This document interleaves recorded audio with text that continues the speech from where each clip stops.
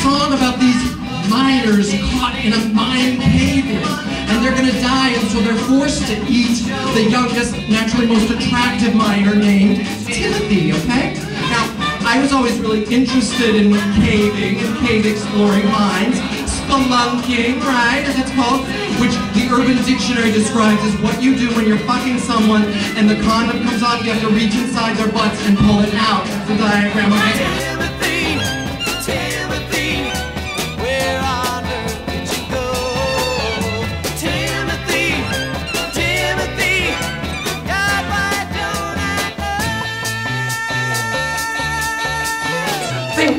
Pink inside, where the sun don't shine, pink. And the most crucial pink of all, jury summons pink.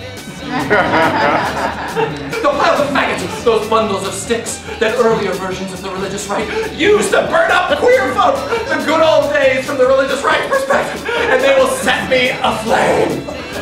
It's anxieties like this that should make you realize what a difficult person I am to live with, and you should extend your empathy to Alistair. Timothy, Timothy, Joe was looking at you. Timothy, Timothy, God, what did we do?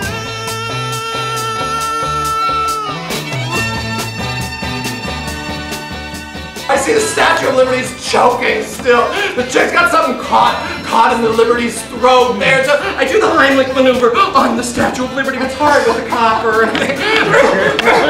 But finally launched out of there is 4 Supreme Court justices.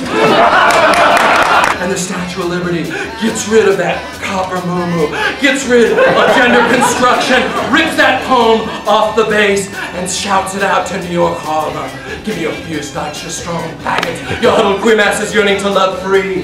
Give me your working class lesbies with me dress on nails. Your gay activist boys who make out in jails, your cowboy homos in leather caps and such. Your U-hauling lesbies who berate together too much. Give me your heart, your hope, your crucial possession, your future, your family, your fierce sex transgression. I lift my lamp behind that golden closet door. Come out wherever you are. Welcome home. We're here.